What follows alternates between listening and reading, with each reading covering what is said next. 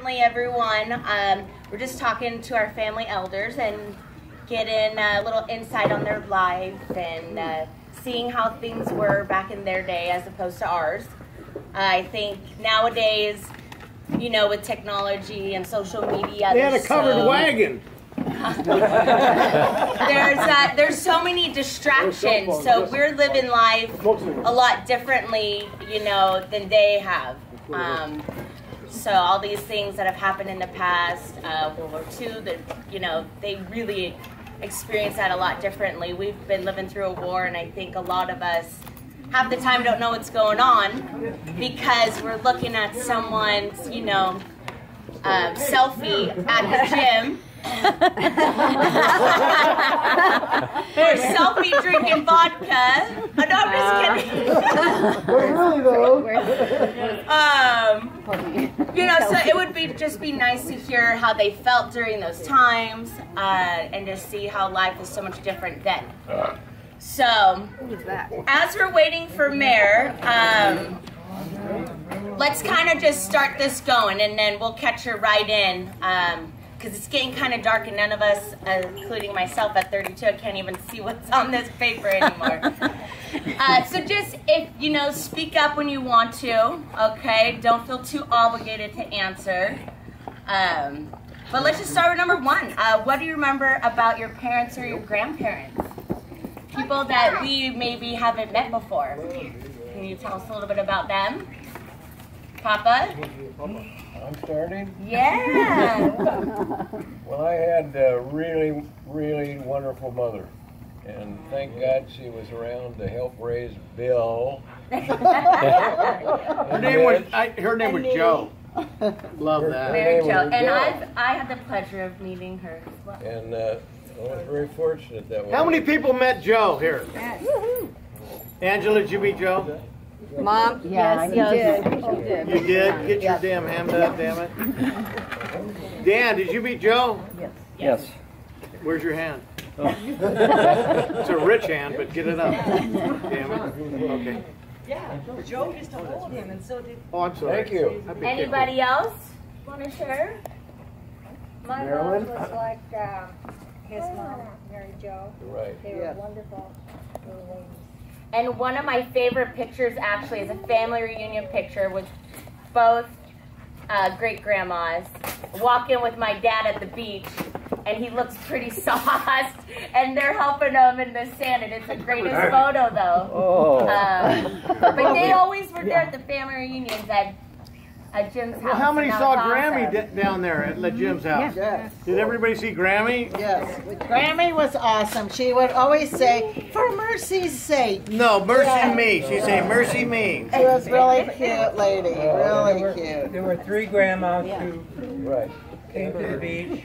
And Betty. They all died the same year, and they were all 95. That's amazing. That's amazing. Well, how many saw Betty? Everybody must see Betty. Betty, Joe, and Bert. Yeah. That was amazing. When's the last year we saw all 3 of them down at the beach at your house? Right. What year? What year? The first time, No, all 3 the last time. did they die more than once? They died.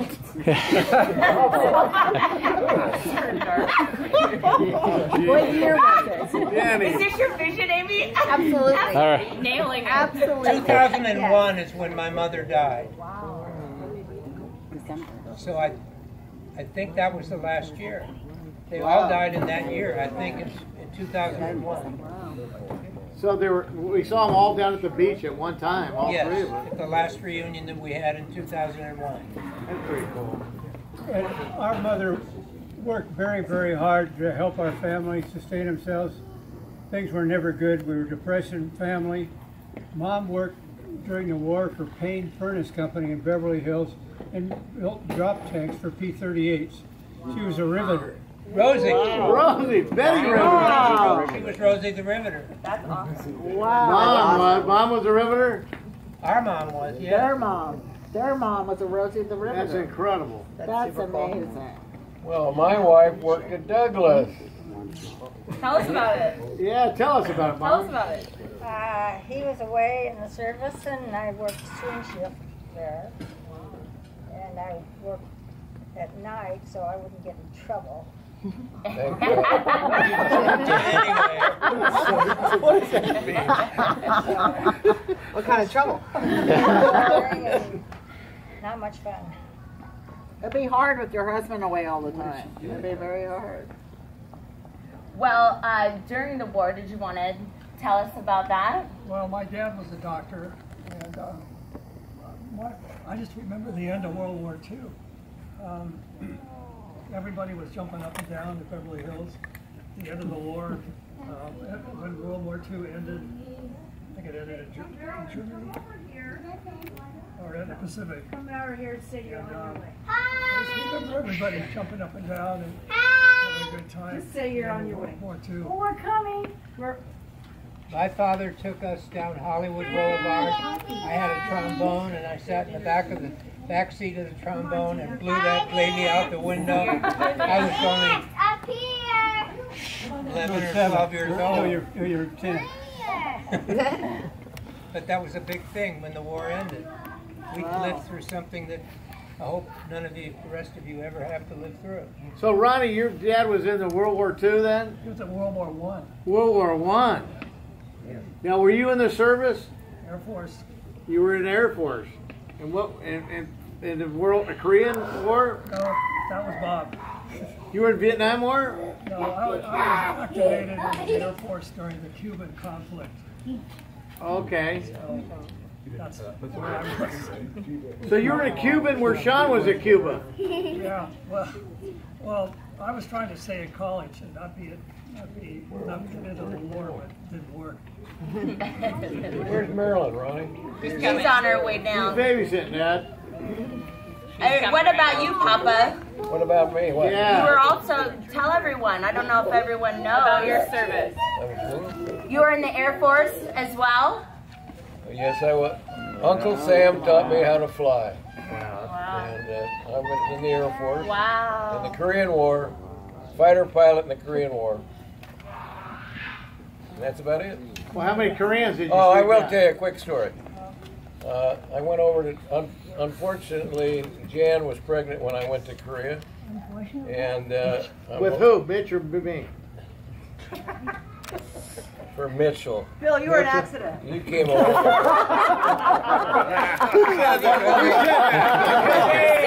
I pity the fool.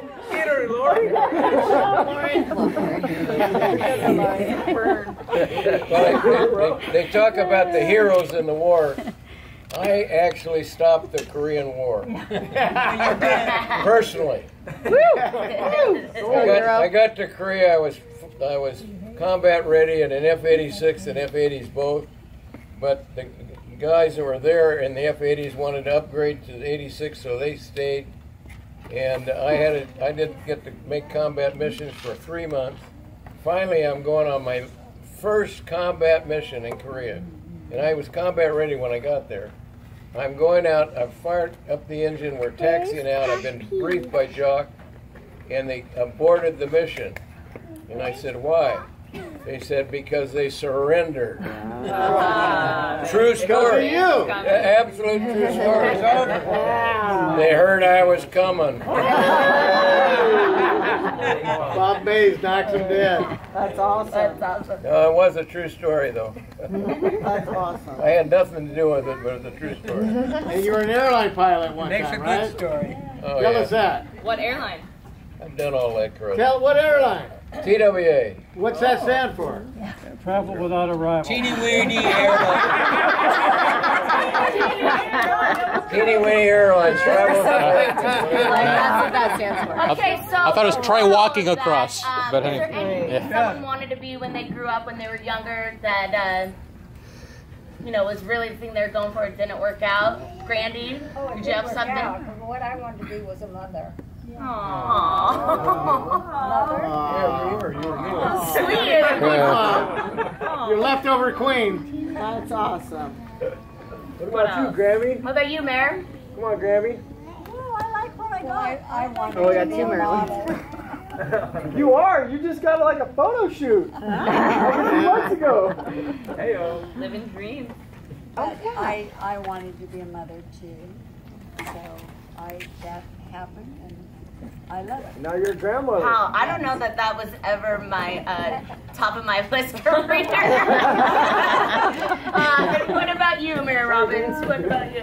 No, I think we girls of the olden days, that's kind of what we wanted to be. A happy marriage and have great kids. No, Marilyn, you went to college, so you were college educated. What did you want to be? I graduated from UCLA in librarianship. So I went to work at Douglas Aircraft as an engineering librarian for 9 years.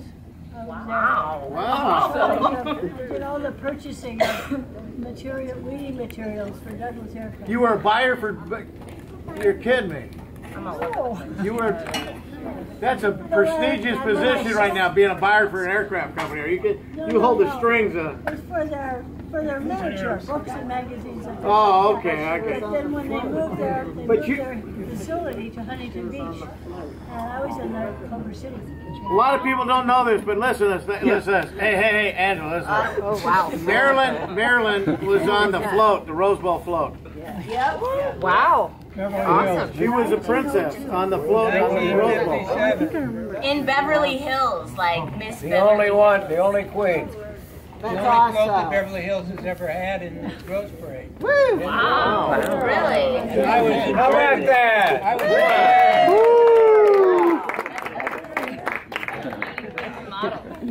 She's hot still, huh? Okay, so what were our favorite things about school, Jim? getting out. Getting out of school. Getting out, and what's your favorite thing then? Traveling the world? Is there a favorite place that you've gone? Well, obviously, because you've been traveling the everywhere. world. I've been to. India's got to be a highlight. I've been to 7 continents. I've been to Europe 30 times. Wow. What other? How many countries Can I give you? But he's only been in the valley like twice. I just. Oh my God. Okay, I've been to India 40 times. I haven't been in the valley though. I guess I can't name the Great Lakes. Came to Bob's house. Do you want to hear him or not? Okay, go ahead. Well, I didn't know how to name the Great Lakes either, but I taught Maryland. I know, once you hear It's Holmes, Huron, Ontario, Michigan, Erie, and Superior. Wow. And I never knew anything about the Erie Canal. The Erie Canal was built it's across the state of New York, which we went across. Tell it, Jimmy. It was built before there were railroads or cars. So it was the only means of commerce that they had to move goods. I just came out. So we learned about that, and then we went down the Hudson River, and we went into the New York Harbor. We stood by the Statue of Liberty, took pictures. I mean, traveling the world is great, but traveling the United States is also very good.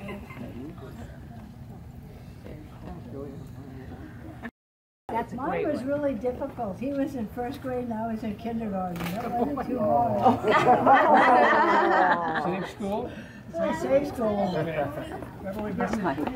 That's a cradle rocker. Kindergarten. When did you guys get together? As a family, we got together almost every Sunday night. That's it. Yep. Bob and Marilyn and Denny and I. Oh, really? Our families always got together. We were very, very close and have remained so. Alternated Sundays for dinner. Every Sunday. And That's we amazing. lived close together in Beverly Hills, so that we could do that. The dads would listen to the baseball game, and the kids would play badminton, and the moms would sit on the swing or whatever, stringing beans or whatever they were doing, getting ready for dinner. It was a pretty good time. Yeah. And we'd watch Ed Sullivan. I think it's turned out pretty well. So what was your favorite radio program when you were a child? Favorite what? Radio program. Shadow. Oh, Jack Benny. Dad, you should be up there too. He was on at 4 o'clock in the afternoon. My hands. I'll kick her. No, he didn't hear me. He was my favorite. Angela, we heard you back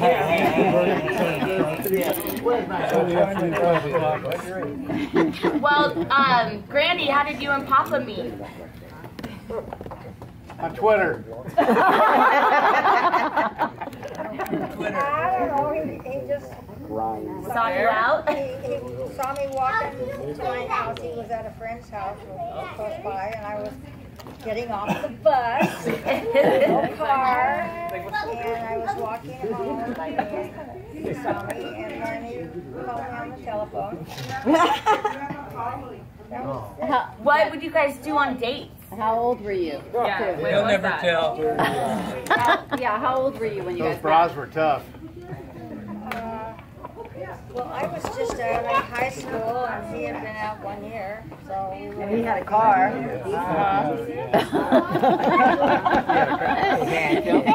I went. Oh, he went to the wedding where I was a bridesmaid, and we sort of met there, actually. Yeah, she married a tennis player. Yeah, I'll see you, man. What did you guys do on dates? You go to the drive-in or? Went to Dolores' drive-in and had a malt. Remember Dolores' drive-in on Wilshire Boulevard? I own. Hardly born. Just a minute, I went there. Well, then we didn't get to hear how you met. Yeah. Granny, Papa. Well, I was working in Culver City, and at a lunchtime, the gal that took care of the telephone thing. Switchboard or? Yeah, the Switchboard. switchboard. She was going off for lunch, so the rest of us, one gal would go and sit there and take care of the switchboard, and I would sit next to her and keep her company. And he came in one day at lunch. I worked for IBM selling typewriters. And our controller was out for lunch, so we couldn't see him. So he sat down next to me by the switchboard and started talking to me and wanted to know who I was and so forth. And 4:45 that afternoon, I got a phone call from him asking me to go out that night. Oh, you wasted no time. And it just so happened that someone else that I was dating was out of town.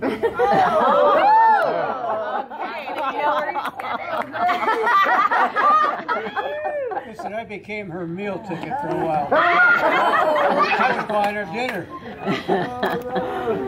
Anyway, that's how we met. Oh, that was great. Okay, so what do you want your grandchildren to learn from you? What kind of things do you want to pass on to the next generations?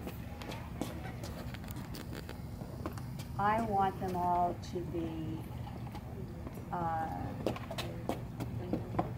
nice people.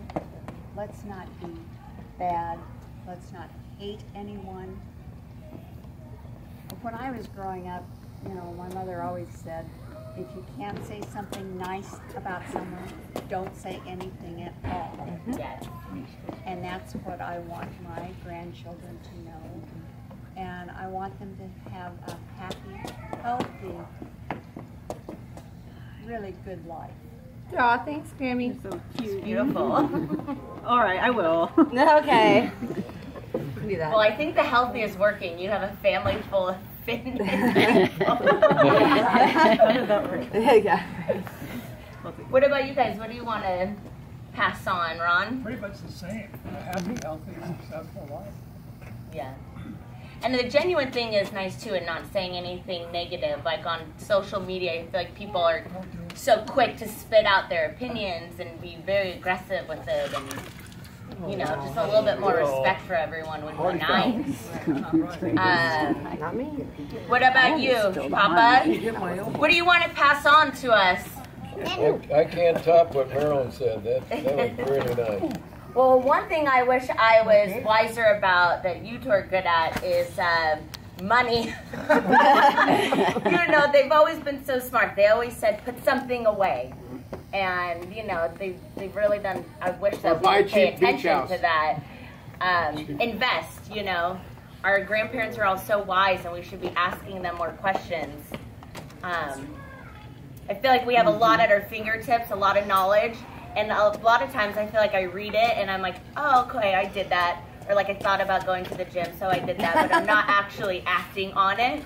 So it's nice to sit back and really get some advice and maybe go forward and take it, make some changes. What else, Jana? Is there a question that we missed? What's your best job? What do you got for us? I turned off the lights in Beverly Hills at Christmas time. Turn off the lights. Jim did that. Well, Hey, you guys are a bunch of snobs, all Beverly Hills That was kids. her first job. What was the worst job? Worst job? Turn off the lights in Beverly Hills. I'll tell you a job I remember. I did turn out the lights in Beverly Hills for at least 3 years, and Jim did it after I did. Turned out the Christmas lights up and down Wilshire Boulevard.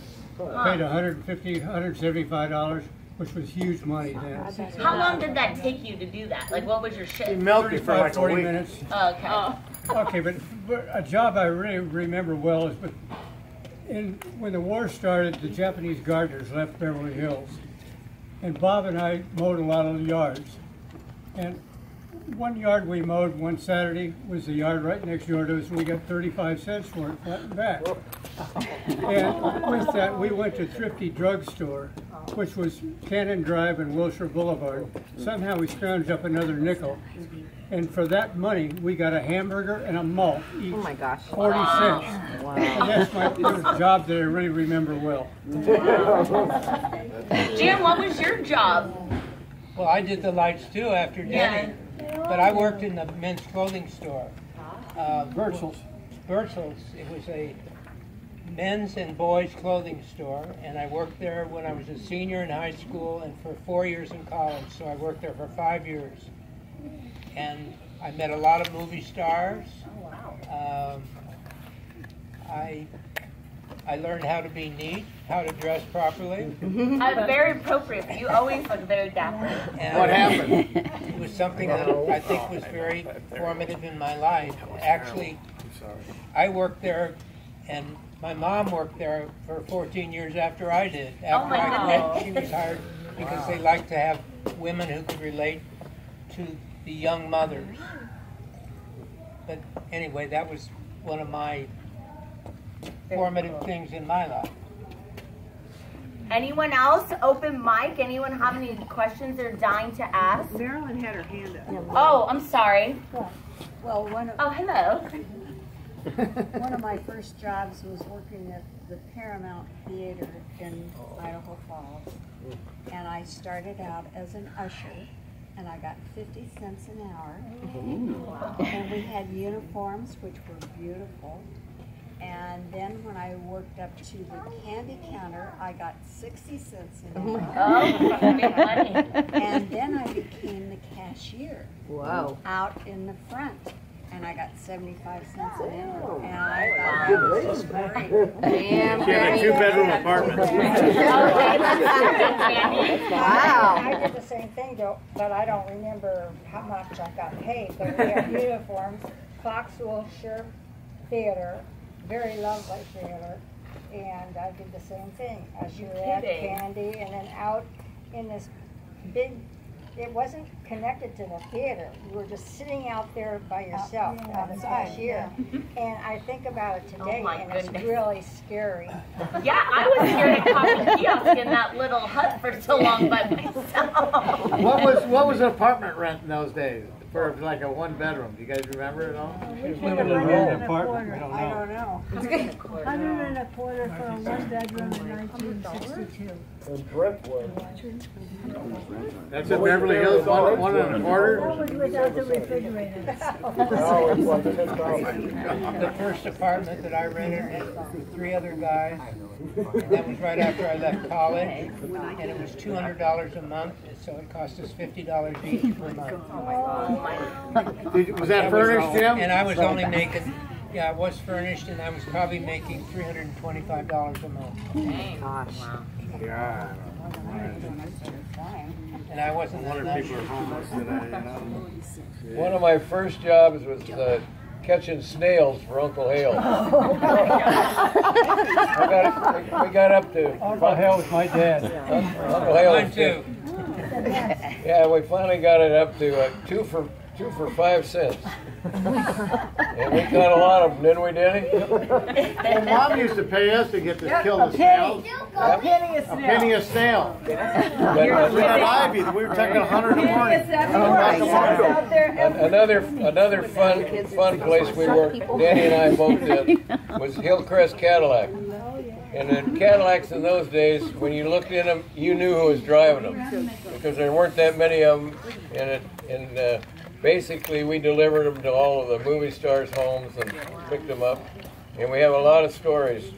When the motorcycle left the car when you were towing it, Denny had a good episode of that. I had one pass me on Maple Drive. How in the hell did they get by me? Here comes two big black guys in a big old truck. Their eyeballs are sticking out. Here comes that motorcycle right at them. You're towing it and it's passing you. Yep. Oh my God. Anyway, we had a lot of fun there. That was $160 a month. Is that what it was? Yep. Denny brought home Clark Gable's Cadillac, sat in front of our house. I got in the car and had my picture taken in Clark Gable's Cadillac. I still have it. Dad, you have a story. Dad, And Clark Gable was one of the biggest things in Hollywood at that time. Yep. Denny, you have a story about something that happened to you when you were working for the car dealership and you got in trouble. He got arrested. Yeah. Well, Papa got arrested? I'll make it quick. I went to pick up a car. Pimp Denny. Details. Pimp Morrow. We want the long story. Start from the beginner. The Pimp Morrow connection. Tell it, Phil. No, tell it, He had Dad. to pick up a car. I'll tell it. He knocked. Go ahead. Went to pick up a car.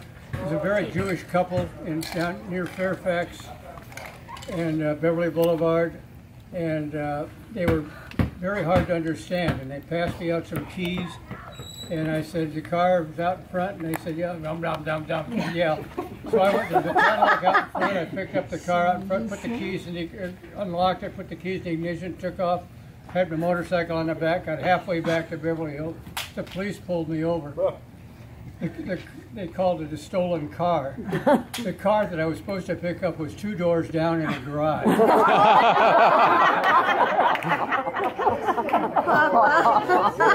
The keys fit. So did they arrest you? Oh, that's funny. Oh, awesome. Well, thank you guys so much. I think, it's nice to hear from you and get a little insight since we weren't there and It's kind so of nice to hear relive from you the instead days. of your father. Hey, I can take you out right now. Jim in the back.